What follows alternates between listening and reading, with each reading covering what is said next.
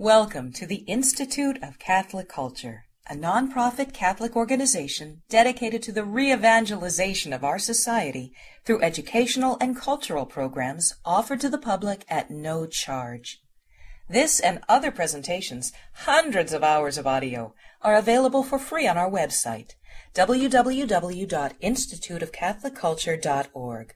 There you can listen to or download educational programs related to all aspects of our divine faith, and you can review our schedule of upcoming events. We hope you can join us in person. Sayedna, if you will lead us in prayer. In the name of the Father, and of the Son, and of the Holy Spirit, amen.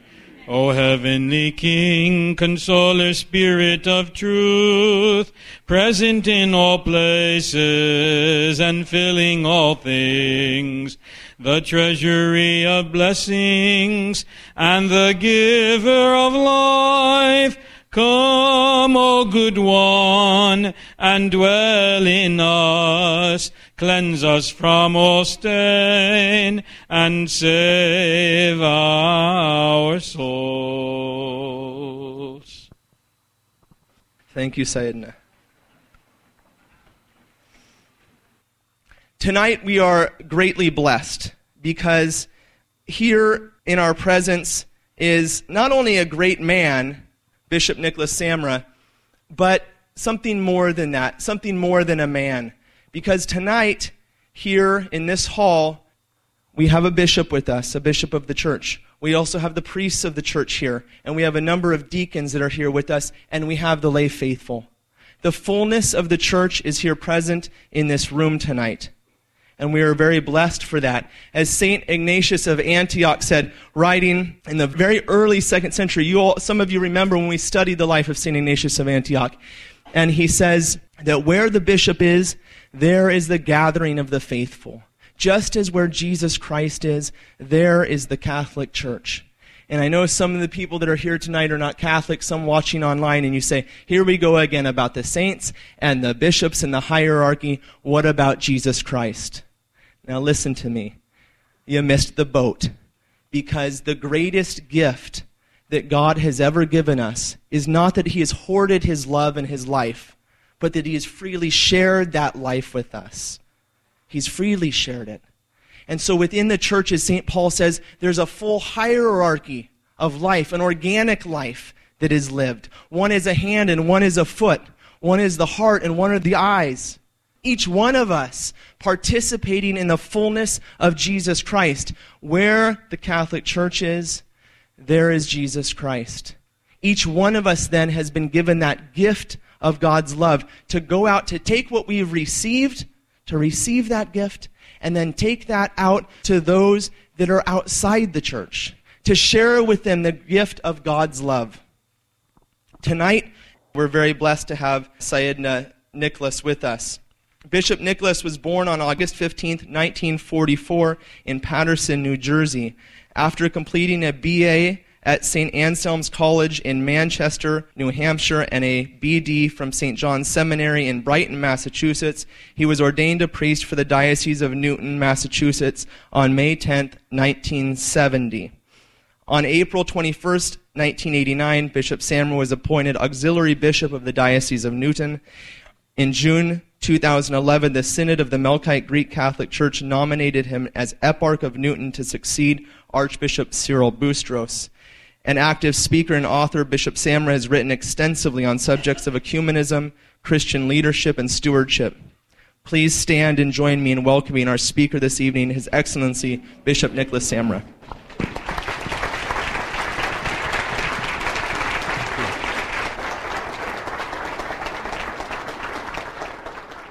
Thank you. Good evening to all of you. How are you all doing tonight? Good. So am I. I walked in the door and had a good surprise beside seeing all of you people tonight. A classmate of mine from high school happens to be living here. And he came up to me and he said, I didn't know who he was. He said, we went to high school together. Where is he? Cass? And here he is back there. And 49 years ago, we haven't seen each other in 49 years. I don't think he recognized me, but he saw my name, because I wouldn't have recognized him either. Interesting where we go in this life and what happens to us. Just this week, I had a professional photographer come to take my portrait picture for our parishes. Each parish wants a picture of the bishop on their walls someplace, either in the hall or in the vestibule of the church. So I had the photographer come to take a picture, and I had to chuckle about it because that was going to be my opening lines tonight. Not about my picture, certainly, but about going to a photographer for family pictures. When you go for a portrait, everybody sits down and everybody has to look good. The ladies have to put their makeup on and the guys have to comb their hair. And everybody has to look perfect, and the photographer places you the way you want them and which way you should look and turn this way and turn that way. Sometimes a family portrait may take a couple of hours, I don't know. But when the proofs come, many people will say, I don't like them. Why? Well, I'm not photogenic. I don't look good in the camera. Why? Well, I look fat in the camera. Sorry, camera doesn't lie. If you look fat, you are fat. Camera doesn't lie. Camera doesn't lie. So people always want to take a picture and then tell the photographer, now touch up those wrinkles and touch up those blemishes and make me look a little bit better. I don't want to see me as I am, but I want to see myself as a model. Maybe a Hollywood model or a star, Somebody from a TV commercial, they always look so good, okay? Sometimes we want the photographer to become a plastic surgeon. Yes, it sounds funny, and it is, but that's what goes on in our world today.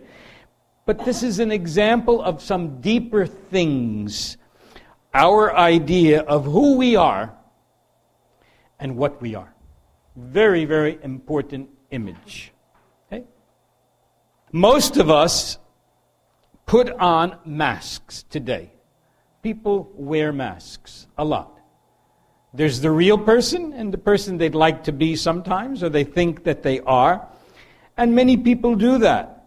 Many people look to the movie stars and to the personalities and sometimes to the political personalities and try to dress like them. Clothing fads develop very quickly, by television today. You need a new fad started, you just put it on TV, and boy, does it spread very, very rapidly. We live in a society that's basically not very Christian. And that society is telling us how we should think and how we should feel and what we should do. So when people ask themselves, what's life for? What's it all about? They look to TV, they look to singles magazines, they look for designer fashions, and sometimes looking all in the wrong places. All in the wrong places. According to the Scripture, things are a little bit different. Things are not a little bit, but a lot different. In the tradition of our church, we have a place to look, and that's the Scripture. If we don't know God, we'll never understand who we are and what we're meant to be. Now we think about God in the ways that we really can't comprehend with our basic, simple human mind. But we know God is in Trinity, Father, Son, and Holy Spirit, and that God always existed, even before we came into being. Even before the universe came into being, God was. And this love of the Trinity, Father, Son, and Holy Spirit, was a circular type thing. God the Father loved the Son loved the Spirit, they all loved each other, and this circle kept going around and around, and they love. But love, in a sense, needs to be generative. It needs to give life. And God recognized that, so at a point in history, He brings the universe into being, And He creates in the universe all of the planets and the sun and the moon and everything we see around us and so far away from us. And He creates the earth and places on it all the animals and the trees and everything else. And He creates human beings to share His love. So that this love that was with the Trinity now can flow over to others, can flow over to all of us. We read in Genesis, "Then God said, 'Let us make man in our image, after our likeness. Let them,'" He's speaking men and women, "'have dominion over the fish of the sea, the birds of the air, and the cattle, and over all the wild animals, and all the creatures that crawl on the ground.' God created man in His image. In the divine image, He created him. Male and female, He created them. God blessed them, saying, 'Be fertile, multiply, fill the earth, subdue it.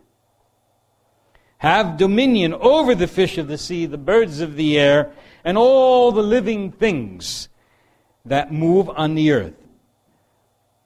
Very clear, then, that God created humanity in His image and likeness. God becomes the reality, and in a sense, we are the shadow. We are the shadow. We can only understand what we're meant to be by knowing Him, God, and His way. Not all of the other ways that society proposes to us. This doesn't mean that to make sense of the world, we need to understand God. If it did, we'd never get anywhere, because He is incomprehensible. We cannot understand Him. The fathers of our church knew that God was incomprehensible, and they accepted that as it was. Instead, they tried to understand the human condition in God's terms, our human condition as God would see that. And the fathers of our Eastern Church that I represent, as well as the whole Catholic tradition, sees God's understanding of our place in creation from these verses of Genesis that I read a moment ago.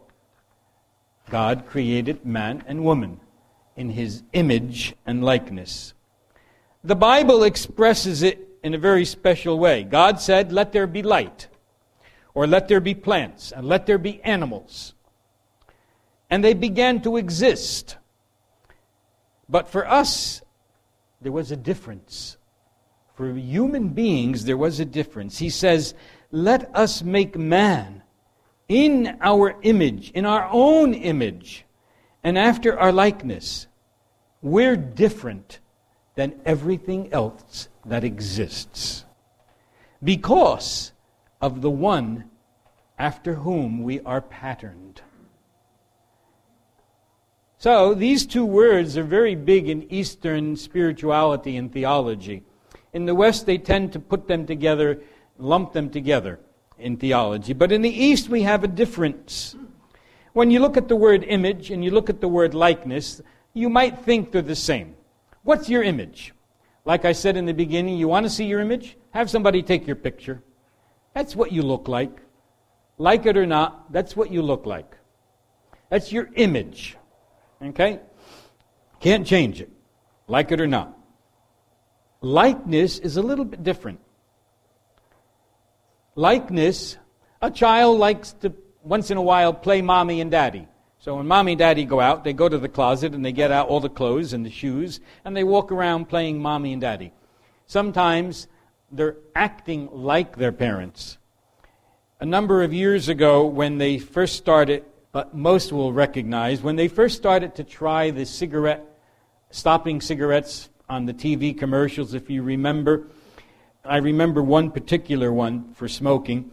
that a father and his son were fishing at the banks of a little river. And the father put down his pole, needed a break, and he pulled out a pack of Marlboro and he put it in his mouth and lit it up. And the little boy looked at the father and opened up his little candy cigarettes and put it in his mouth. He was acting like his father. And that's very normal. So there's something different in image and likeness. He's not the exact image. Even when children look exactly like their parents, you think, there's still something different. They're still not the image. The image is, you are unique. So, we can see that there is a difference. According to Scripture, we are meant both to resemble God, to have something in our makeup that is His image, and also to be like God. Well, when we think about what is our image and is it God, I look in the mirror and I say, thank God, God doesn't look like me. But that's not what we're thinking about and talking about. We are like God. We are the image of God because we have reason, which He gave us. The right to make choices, right or wrong. Right or wrong. And that's what the God image is in us. That's what the God image is with us. And so we have natural capabilities of godliness. The image we know and we can communicate. We can be creative. We can be dynamic. We can relate to others. These are images of God. These abilities are in us always. But there are ways also that we are like God, or we resemble God. And so we have a natural dignity, value, and beauty because we are His image. But we also are meant to be like Him and use those capabilities that He gave us to be more loving, to be more compassionate, to be more forgiving, to give of ourselves, to be selfless and not selfish. Okay? And that means we are meant to grow and become even more conformed to His likeness. Well, Adam and Eve messed it all up. God's plan for creation was not what we have today. God's plan for creation was to create everything perfect without ever a problem. And He put Adam and Eve in this garden of paradise, and animals could be in that garden, and they could see the lions, and they could pet them just like they pet a dog without the lion attacking anybody. And they had all the flowers and all the trees and all the gardens. And God said to them, anything you want is yours. Perfect. Everything was perfect. Just don't touch that one tree. Well, you know from your own children, don't do that. And what do? They were tempted. They were tempted. And they touched the tree. And they ate from that tree of good and evil. They were tempted because they were told if you eat that, you become more godly by the serpent. And they did. And they messed it up a little bit. But then we stop and think. They created sin, Adam and Eve. They created death, which is a follow-up of sin. Death was an insult and still is an insult to God. It wasn't part of His plan. We were supposed to be living in a perfect world. But it got messed up. And we, the followers, the continuation of Adam and Eve, come into this world with this brokenness. Sometimes it's called original sin. But it's a brokenness that God still lives in our life. He still lives in our life. But we're not always so godly. So God conceived us, very truly human as we are, when we are living according to His model, which He created. We can only be ourselves if we fulfill that model. and we can only understand what God means for us and how we should be. Only then we know how to relate to our inner feelings, we know how to relate to each other and to all creation, and we know how to relate to God. When you think about it, being like God isn't something that could just be in us full-blown. If it were, we'd be God. It's something we have to grow into. So the fathers of our church, again, stress that God did not create humanity as He created other things, already completely and perfect. Only the human race God created unfinished. Everything else was finished. A rock is a rock, and it's not going to change. A horse is a horse, and it's not going to change. Okay? But we are changeable. We are the unfinished creation of God. St. Basil, 4th century bishop, says, "Man is a creature which has received the command to become God." We are still being created. We are not finished products with the stamp of approval. You may have seen the saying on a card many years ago, "Please be patient with me. God isn't finished with me yet." It was very popular, I think, in the 70s and 80s. But in a sense, it's very true, because we're not finished. We're still growing in the likeness, coming closer and closer to God. We are meant to naturally turn toward Him. Like a sunflower, if you plant sunflowers, it follows the sun. When the sun starts to move in our universe, in the sky, going around, the sunflower moves too. And then when the sun sets, the sunflower closes up for a while. When the sun comes up again, the sunflower opens and follows the sun. This is the basic drive that should be in us. So to summarize, we're only saying that God created us in His image. We resemble Him. And in His likeness, we are called to be like Him. That means we're called to grow. We're called to grow and to take part in this lifelong process of becoming more and more like Him. Because God created humanity in that beautiful garden of Eden, He gave Adam and Eve and all mankind 3 basic jobs or tasks. The first one, He made us stewards. A steward is a manager. Comes from an Old English word, the wards of the sty, the pigsties. But we use that. He made us stewards of creation. We're here to take care of the rest of the universe.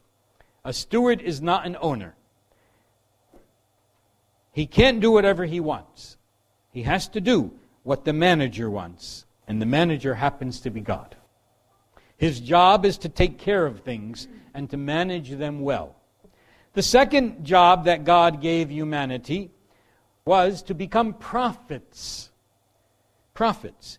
Only they would recognize Him as He shows Himself in creation. You know, God chose prophets in the Old Testament to speak for Him. Prophet means one who speaks for God.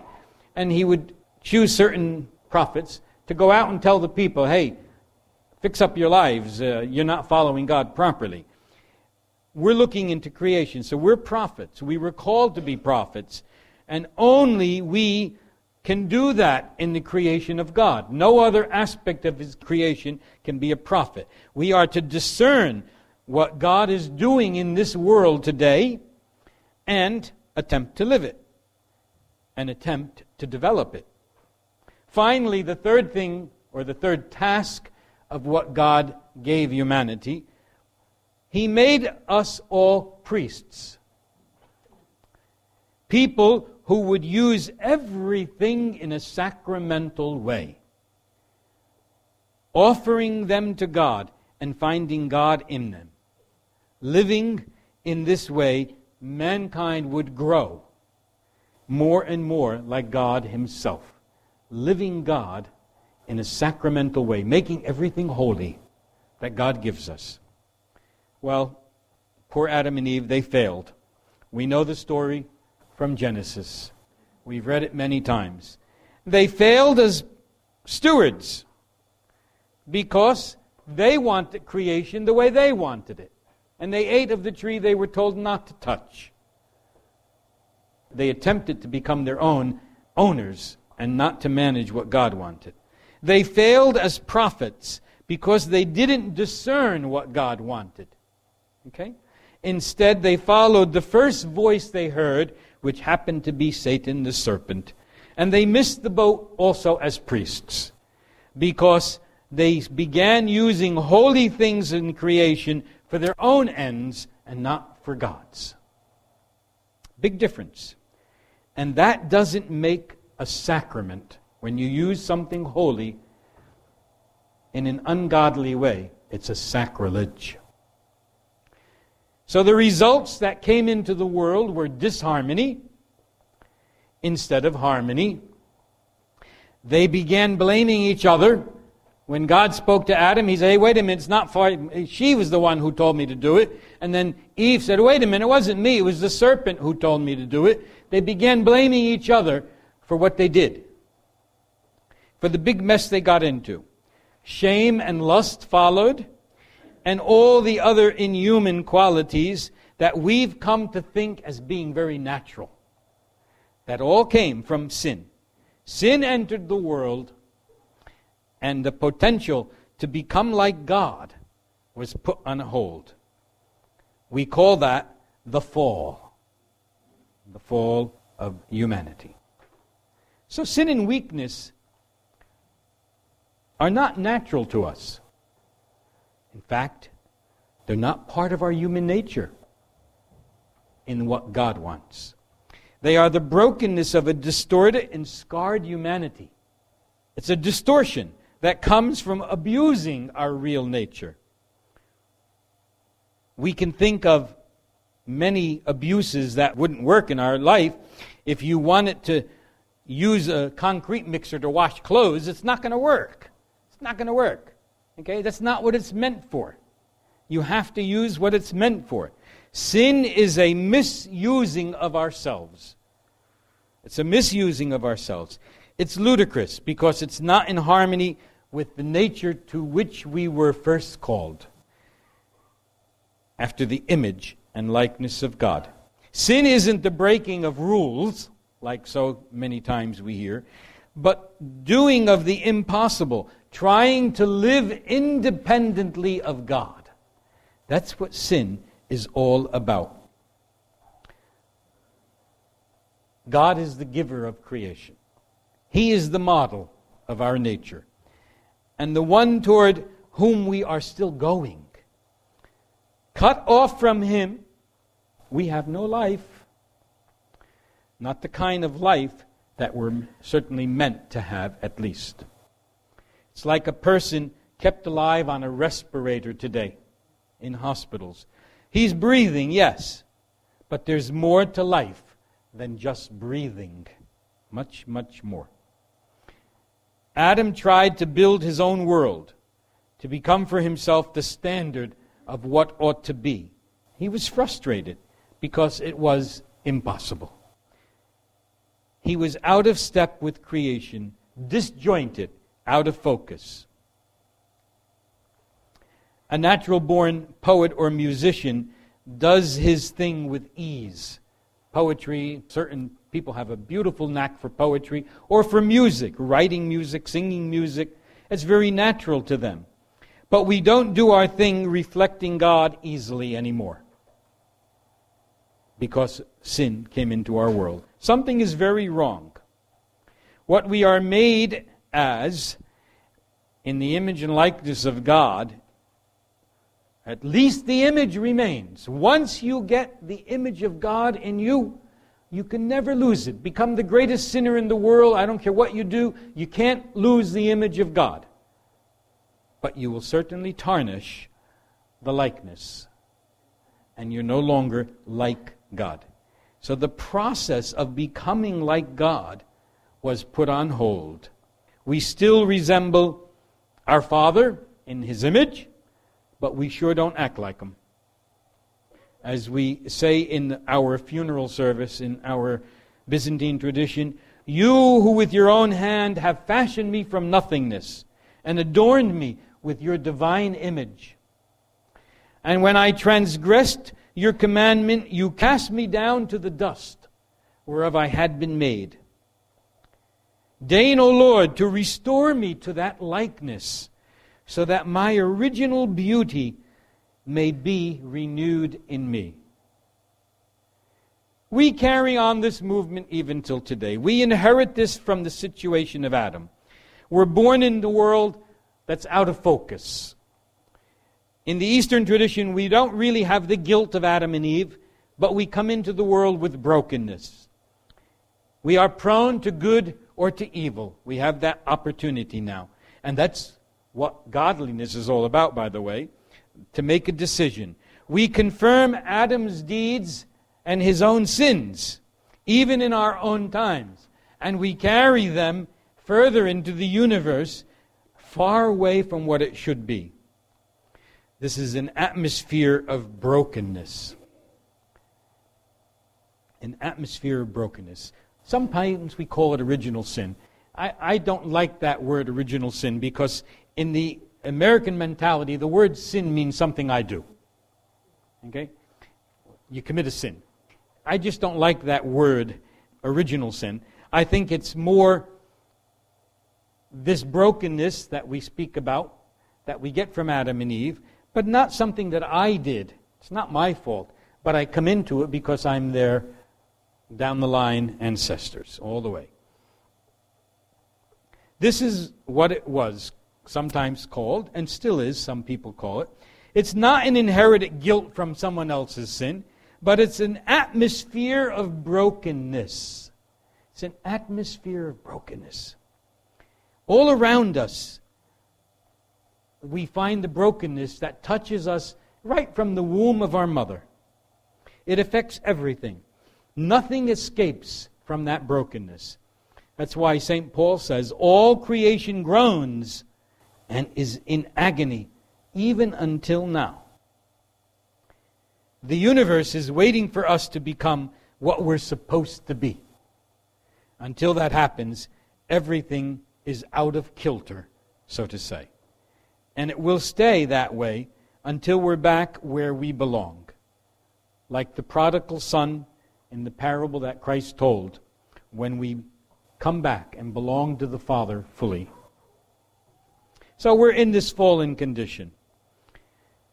Totally unnatural to us. So then we say, well,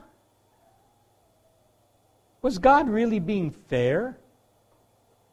Just because He told them, don't touch that tree, and they did. It wasn't the greatest sin in the world for them. It wasn't the worst thing in the world. And it certainly wasn't. But they chose it. So God had to create a new plan. But before He created that new plan for them, we see that brokenness, even till today.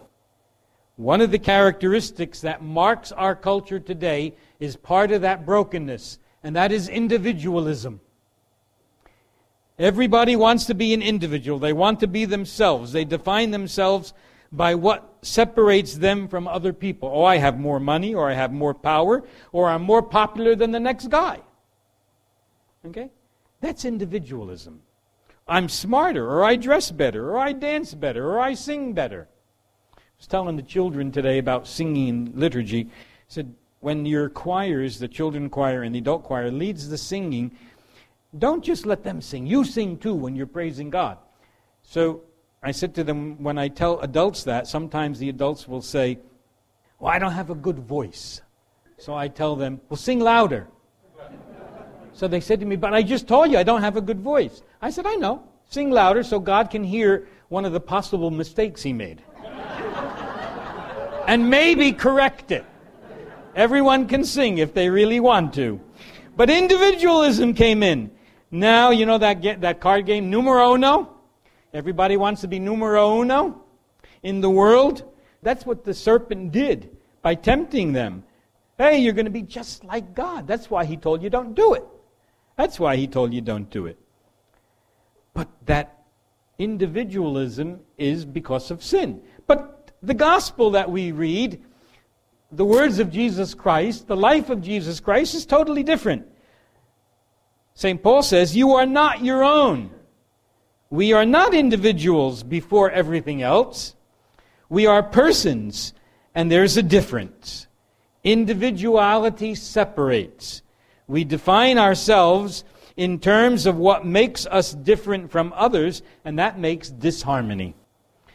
Persons are known because of their relationship to each other. There's a difference between an individual and a person. I had some argument about that with one of our deacons in the last couple of months, and he's a doctor, and he just couldn't understand what I was trying to get across.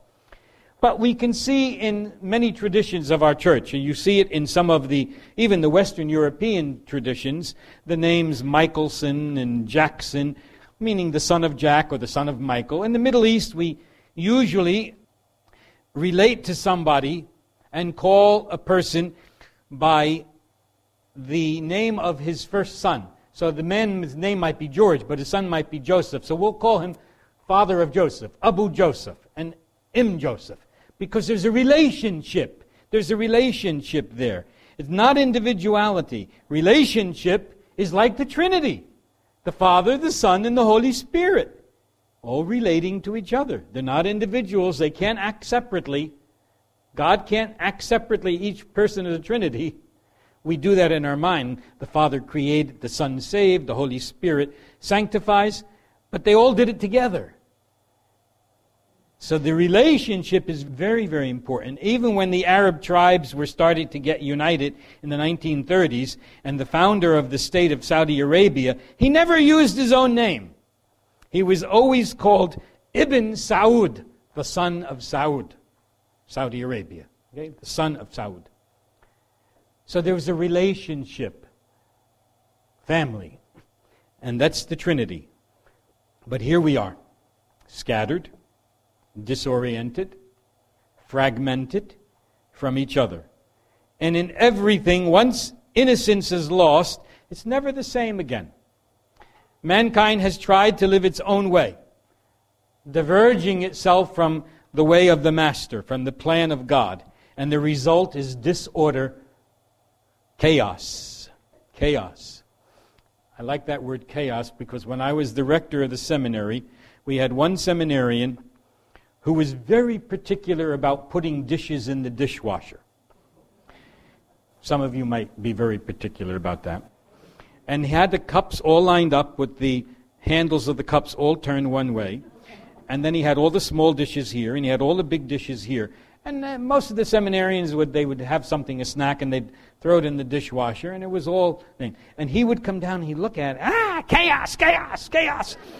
So it got to the point where after he would reorganize it and go to his room, the other guys, just to agitate him more, would come down and rearrange it all into chaos once again. Chaos. But that's what happens in our world. We're living in a chaotic world, just like a dishwasher when you don't line it up perfectly. Okay? Try plugging your toaster into a grapefruit. Does it work? If it does, let me know the secret, please. Okay?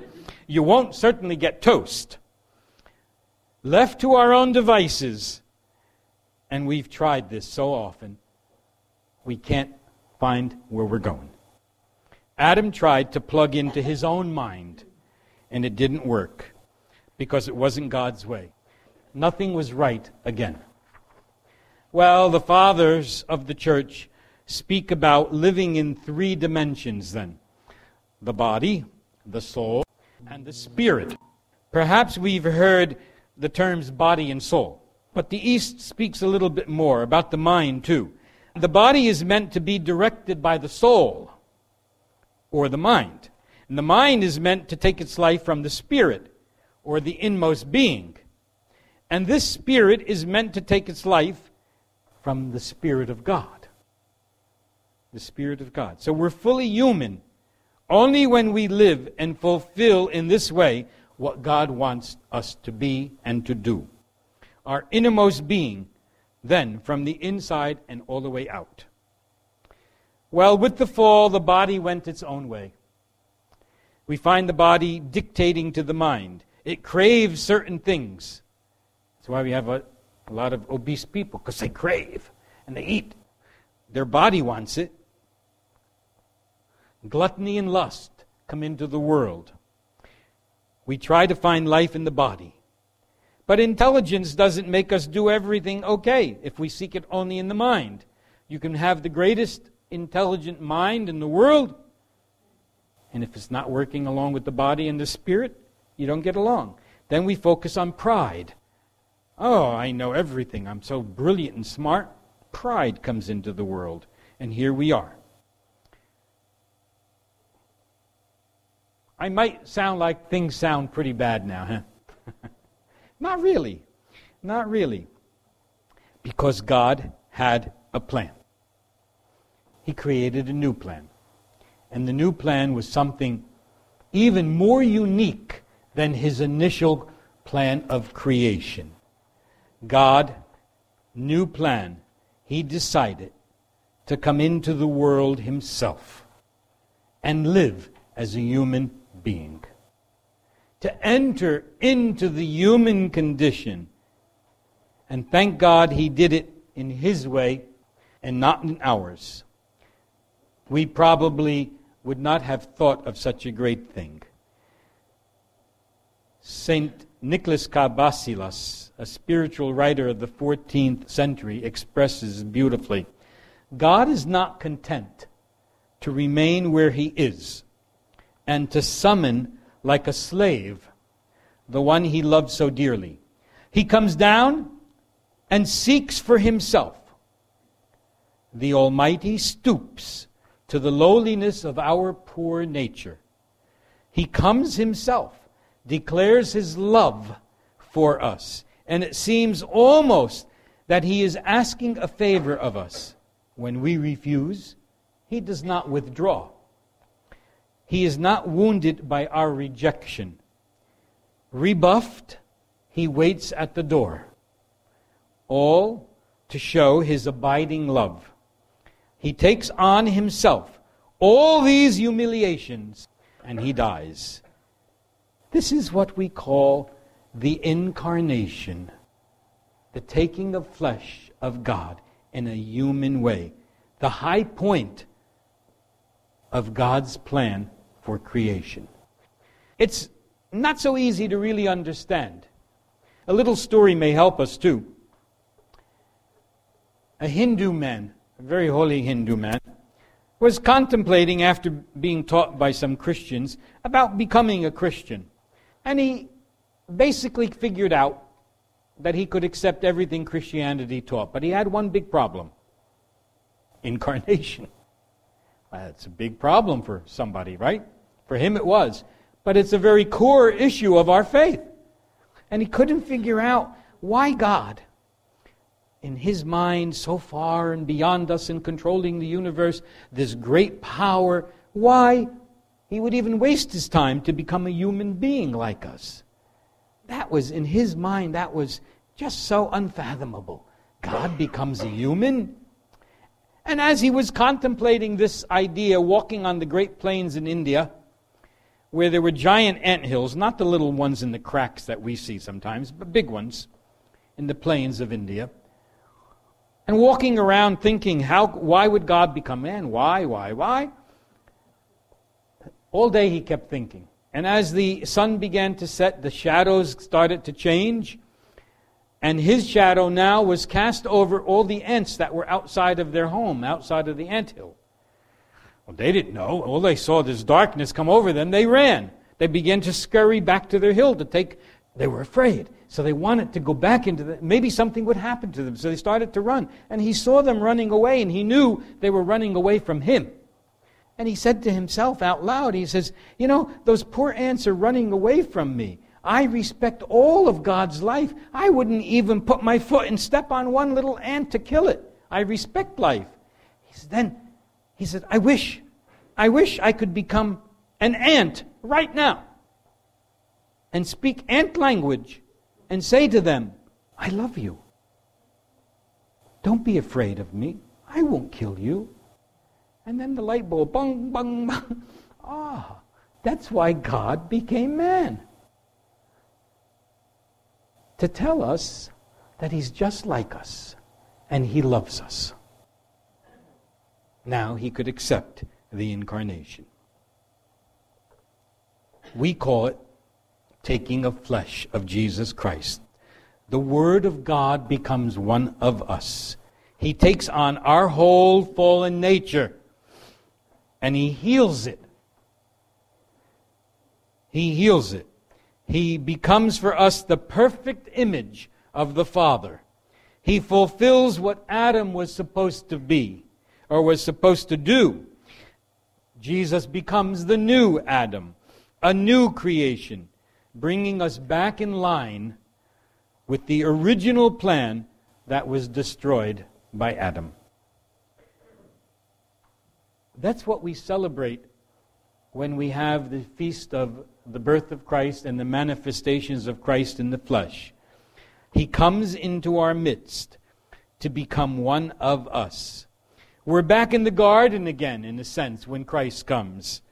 We repeat these ideas every time we sing the various hymns of Christmas. In our Eastern Melkite Byzantine tradition, we sing, Bethlehem, get ready, for Eden has been opened for all. Ephrata, be alert, for the tree of life has blossomed forth from the virgin in the cave. Her womb has become a spiritual paradise, wherein the divine fruit was planted. And if we eat of it, we shall live and not die like Adam.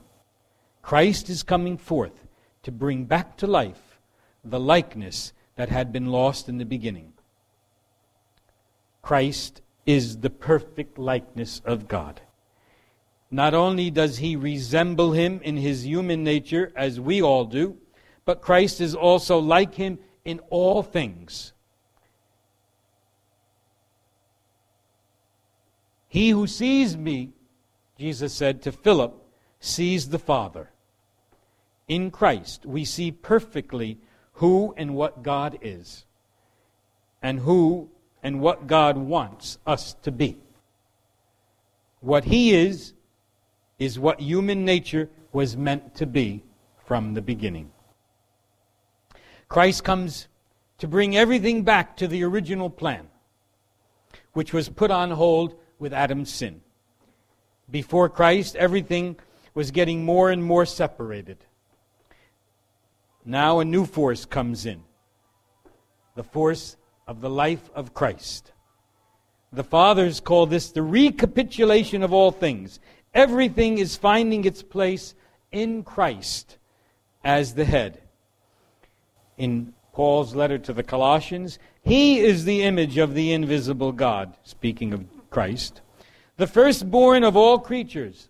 In Him, everything continues in being. It pleased God to make absolute fullness reside in Him, and by means of Him to reconcile everything in His person, both on heaven and on earth. So Christ now is the center of reality. The center of reality. Everything has been made through Him. Everything has been revealed through Him. Everything will find fulfillment in Him. While He was walking around on the roads of Galilee and teaching and preaching, people didn't see that very clearly.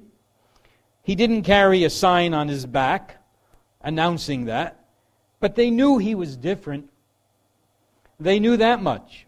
It was only after His resurrection that we begin to see how Christ is the perfect man, and to see that His coming was so that we might have new life, and that we might have the likeness restored once again, the likeness of God in us. St. Athanasius says, He, the true and natural Son of God, bears all in Himself, so that we might all bear in ourselves the only God. our pattern, our model, and if you want to put a mask on, is Christ. The person of Christ. That's why St. Peter, in his epistle, could write that we become sharers of the divine nature.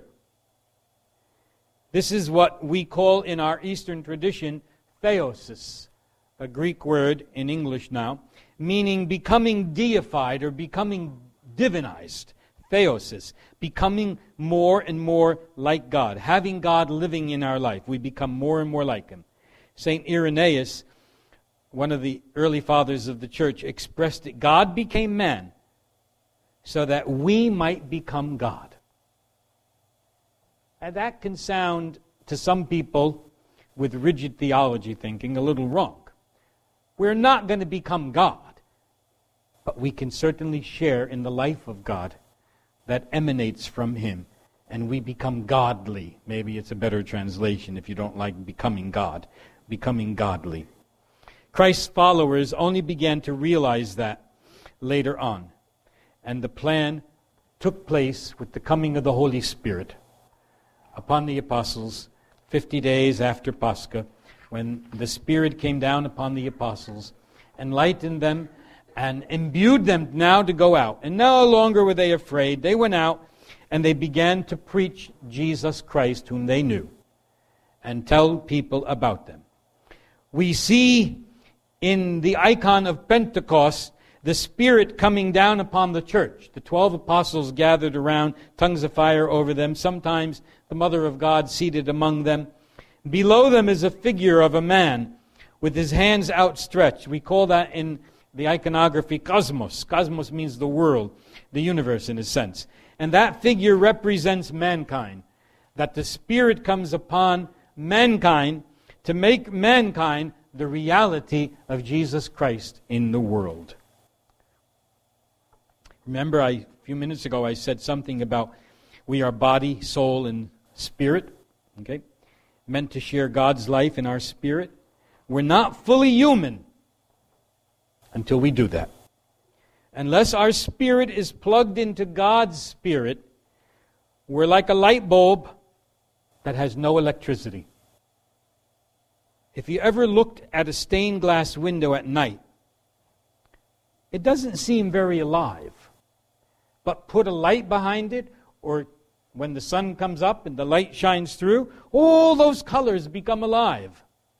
Because we're seeing the light of God. And that's what shines into us. We are sons and daughters of God. Everything we do as Christians then depends on that fact of the incarnation. That the Holy Spirit dwells in us, and we become the process of restoring our divine likeness once again, making us sharers of the divine nature. We don't have necessarily all the laws, don't do this and do that. We don't really have to worry about that so much if we take the life of Christ and pattern it and live it. As He forgave, we forgive. As He loved, we love. As He was compassionate, we're compassionate. Today we read the story of the Samaritan who helped the guy beat up by some robbers. He wasn't the good guy, the Samaritan. He wasn't recognized as being very good. But he was the one that did it because there was compassion. And he was the image of Jesus Christ, handling and taking care of this guy. So God sent the Spirit to us so that Christ could live in us after this incarnation event. He lived on the earth about 33 years, they say, and then disappeared. He went back to God. And it was from that point on that His disciples, and all the way down to us today, continued to look on how we live Christ. And we know from our tradition, not only do we live Christ, we become Christ when we share in the Eucharist of His body and blood. We form one body, the body of Christ, and we become Christ in the world. When we're baptized, we enter into this new life of a Christian church. We put on Christ. In fact, we sing, as St. Paul says, all of you baptized in Christ, put on Christ, like we're putting on our robes. We wear Christ. And then we're anointed with chrism. chrismation, some call it confirmation, to become another anointed one like Christ was. So we're ordained to the ministry of the laity, the priesthood of the laity. So we're called once again to come back to being stewards of the earth. Now it's in our hands.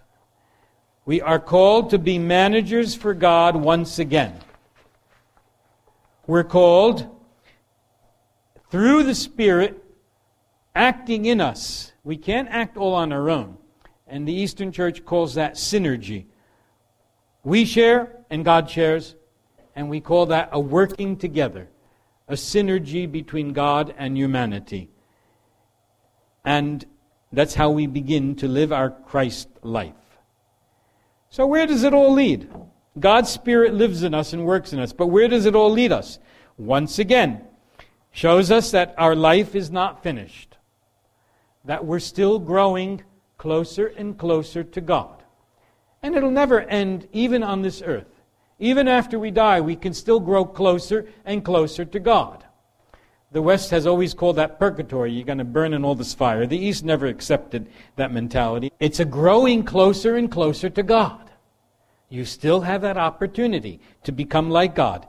And not until the full second coming will it ever be finalized. St. Gregory of Nyssa, another 4th century father of the church, used the events of the exodus of the Jews from Egypt on their way to the Holy Land, what became the Holy Land, to describe this whole idea. He said that our baptism was the beginning of our journey. Like the Israelites crossed the Red Sea. See the water involvement. They were entering a new way of life. Baptism is a new way of life. With only a vague idea of where it would take them. It took them 40 years to find the land. They really wandered around a lot. And you look at the map and all they had to do was just go that way, but they didn't. But, of course, the image of finding God sometimes takes time. They wandered for 40 years in the desert. And our lives are like that. We wander. We go on, struggling, trying to make progress, sometimes falling back. But always God makes His presence evident to us. We have the holy mysteries or sacraments of the church to experience God in our lives at birth, when we need reconciliation, in marriage, in ordinations, whatever it may be. We experience Christ in our life. We have the tradition of the church as our companions. Just like the Israelites had the pillar of fire and the cloud. They would follow that. So we follow the mysteries or sacraments of the church, and we follow the tradition of our church, oral and written. Finally, we reach the promised land as they did. Took them 40 years. It's going to take us even longer sometimes. But only after we've crossed the Jordan and come to the age to come will it all take place.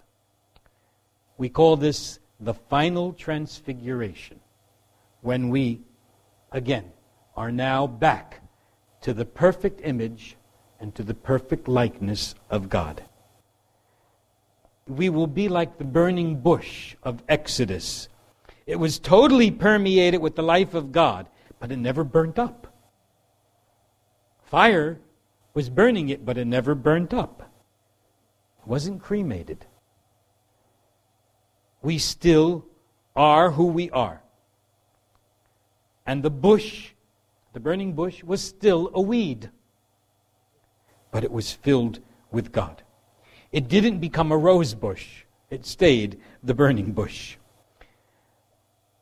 But it became transfigured because it was filled with God. So the end of this process, a theosis, becoming godly or divinized, the end of it is to be transfigured so that we can radiate the divine nature in which God has chosen us to share.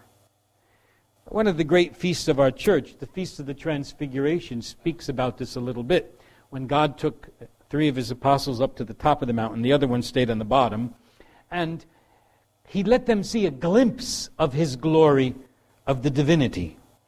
Well, they wanted to stay there. They only saw a glimpse, but they had to go back to the world. They had to go back down the hill and live the life of God. If you saw that glory, and we have to, then you have to become like it and begin to live it more and more. And one of the things that our Eastern Church does on that Feast of the Transfiguration that even helps us with that understanding of being transfigured is we bless grapes. Where they didn't have grapes in some of the Eastern churches, they blessed the first fruits. Okay, we bless the grape. Why? It's the season in August when we celebrate the feast for the harvest of grapes. That's one thing. But secondly, when a grape grows on a vine, and I'm sure most of you have seen that, and when you were young, you saw them, and your mother said, "Don't touch them yet, they're not ripe." Ha ha ha. And you picked it, and you ate it, and you spit it out. Tasted terrible. Tasted terrible. But with God's good light and sun and some good water and God's blessings, that bunch of grapes begins to ripen. And now you taste it, and it's so sweet and delicious. It gives life. But there's more to it. I like to tell the children, do you ever hear the story of the grape that became God? And they look at you kind of funny. A grape can become God? Sure it can. That grape and all his brothers and sisters on the vine are picked and they're crushed. And they're sent to the fermenter, and it's fermented and made into wine. And the wine comes to the church along with bread. And it's offered at the holy table to God. Thank you for giving us life. And here's the symbols of it. The church prays together, all the people, the priest, the bishop, the deacons. And God acts. That's why we call our liturgy, sometimes called in the West the Mass. We call it the liturgy, but we call it the divine liturgy. There's other liturgy forms. And if God doesn't act, it's not divine. We propose it, and then God reacts to our proposal, and He changes that bread and wine, that grape now, and all of its cousins and brothers and sisters, into His body and blood. The grape became God. And then we partake of it. And then we become godly. And we become another Christ. One of the monastics of the Eastern Church, from the Russian tradition, they called him the starets, the old man who had wisdom, was teaching his young novice monks about what's the holiest part of the liturgy. The holiest and best part. Oh, and everyone had an idea. The first novice jumped up and said, "Oh, it's when the gospel is read because Jesus speaks to us." Another one says, No. It's when we say our creed. I believe in one God, when we profess what we believe. And another one said, no, it's when the bread and wine is changed into the body and blood of Christ. And another one says, no, it's when we receive it. And finally the elder monk, Starat, says to them, you are all an ounce right. I tell you, the holiest and most important part of the liturgy is when you open the doors of the church and leave. And they looked at him. They said it was all over. He said, no, it just begins. When you go outside to be the body and blood of Jesus Christ to the community, through His Word and through His sacrament, and begin to live Him with other people, and to be more like Him, then the liturgy just begins. You come inside to experience the holiness, and now you go back into the world to make the world as holy as you experience inside. We're called back to be right on track again after this whole mess up by Adam and Eve. And we are called to be stewards once again, managers of God's world, to take care of God's universe, not ours. Nothing is ours. Even the clothes we wear are not ours. You come into the world naked and you go out of the world naked. Some people rent clothes to put on the dead people when they go in the boxes instead of wearing their own. Nothing belongs to you. The money you have in the bank doesn't belong to you. It belongs to God. He lets you use it for a while. There's another good little story. I'll end almost with that. of a guy who never did anything good in his life. And he died and he was going to hell. And you know, in the imagery of hell, there's a river. It's called the river Styx. S-T-Y-X, okay? And to get into hell, you had to cross the river. And there was a toll booth there. This was written by an English author. And there's a toll booth. And all the little devils, toll keepers, were sleeping when this guy arrived. So, he crossed over the bridge without paying toll to hell.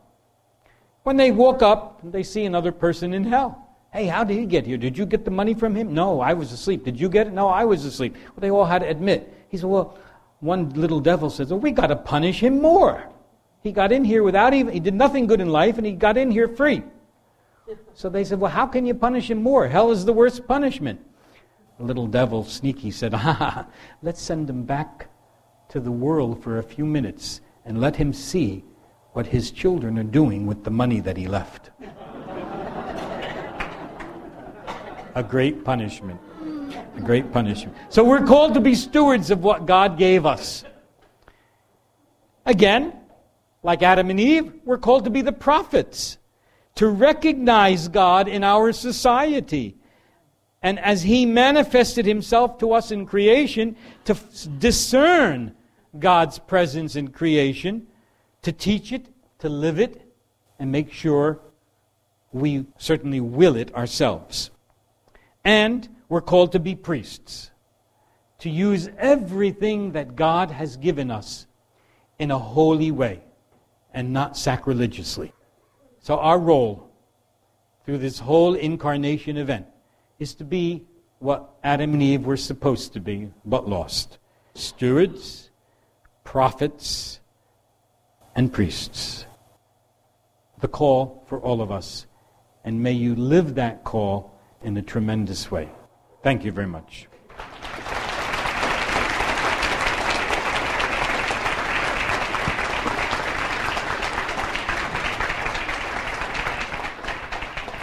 Thank you, Sayedna. We're going to take our normal break. You know, Sayedna, I was thinking in the back, I know you have a lot to deal with going up to the Bishops' Conference, governing the church, as some of these things can be tedious. So while you're up there and you're dealing with these difficult things, close your eyes and think back to Holy Transfiguration this morning and this evening here at St. James. The church is very much alive. Very much alive. If I close my eyes at the problem, I'll probably sleep for the whole meeting. That might not be a bad thing. Meetings get boring. All right, our usual rules apply. Don't take my microphone. Thank you very much for your talk. I was just wondering if you could talk briefly about why God created Adam and Eve without this atmosphere of brokenness, if He would eventually have to redeem us. From our perspective, it seems like the plan B is actually much better. Why wouldn't He have led with that? I don't think we really know for sure, but His plan A, was so that everything would be perfect, just as God was perfect. Again, He had to allow His creation to be like Him, and that means to choose what they want. If He did not allow them to choose, then He wouldn't be God. Okay? Then He wouldn't be God. If He controlled it all. So He put them there, and they had the right to choose. Had they chosen, everything would have been like it is. We'd still be running around the garden naked and picking fruit and eating it and having a good time, whatever. And there certainly wouldn't be all the issues of our life. Plan B, I think, came out better than Plan A, like you say, because God enters into humanity. God enters. But I'm sure He had entered also with Adam and Eve, because we hear Him talking in the garden with them and everything else. So it's just a way to heal the brokenness. To heal the brokenness. How we overcome the temptation of the devil. How we overcome the temptation of the devil. By looking at Christ and patterning ourselves on Christ. We are human and we're going to be tempted. So we have to begin to think of what Christ was. Because He loved, we must love. When we're hurt by somebody, we must forgive. And that's what Christ did. So that's how we overcome it, by looking and making Christ the reality in our life and not accepting to be the individuals that we are. That's what happens. It's hard. It's difficult, but it can be done. And it takes a lot of training. It takes a lot of prayer, speaking with God on a regular basis, developing our life, getting involved in our church communities, practicing and witnessing the sacraments of our church, teaching our families about God, living in Him in the home. The home is the first church. So much can be done, but when we push Him out and try other ways, the temptations become harder. But when we act like God, they become easier to handle. So I have a kind of a basic catechetical question from Helen. I don't know where she's writing from. She emailed in, but I think it's good for us to hear your answer. So if Jesus took on our fallen nature and died for our sins, did He have original sin? And if not, why was He baptized? First of all, Jesus took on our human nature, everything like us but sin. So He did not have what we would call the original sin, the brokenness. And why was He baptized? He wasn't baptized like we baptize today. We took that. He had a ritual that was done by the Jewish people of their day, and that the plunging into water at the time of Christ by the Jewish people was a sign of a change. And it's the prefigure of our baptism, of course. So yes, He chose to do that, to share the humanity of His people. But He had no sin, and He didn't need it. But He chose to do it to show that He was much like them. And then, of course, He developed, or the church developed through Jesus, the symbolic meaning of baptism, entrance into the body of Christ at a later date. It's not the same as the Jewish symbolism of baptism. That was a little different. Bishop, thank you so much for joining us tonight. Just this past week, I had a man tell me that the more he lives, the more experience he gets, the more evidence he sees for the total depravity of mankind. What are the particular pitfalls of this point of view, and what is the great hope offered by the Catholic view of man? I think our faith is very, very clear. If we take the Christian life, understand it, dissect it, live it, we will start to uncover some of these depravities that exist in our world today. We're living in a very difficult world, that's for sure. And we have political differences and philosophical differences. This existed all the time. But if we live the real message of the gospel and participate in the life of Christ through our churches and through the sacramental mysteries, then we are on the better road. And little by little, these depravities can be rectified. But we have to see them in the light of Christianity. That's not the easiest thing in the world, which we're witnessing in our world today, with euthanasia, abortions, and all of this stuff, that is totally against God. Totally against God. Because He's in control. It's Him. It's not our bodies. We can't do with our bodies what we want to do with them. It's what God wants us to do. So we can make that choice, but if it's against God's wishes, it's depraved. So yes, the Christian faith, the Catholic Church, teaches us this. And when the Church teaches us, it becomes the master. That's one good thing we have in the Catholic Orthodox tradition, that we just don't open the Bible and read a passage and say, oh, that's what it means, and it means this, and it means that. No, the Church becomes the teacher. And when the Church teaches, we follow. We have to learn it, digest it, and make it part of our life. But then depravity can be handled. Thank you very much, Sayyidina.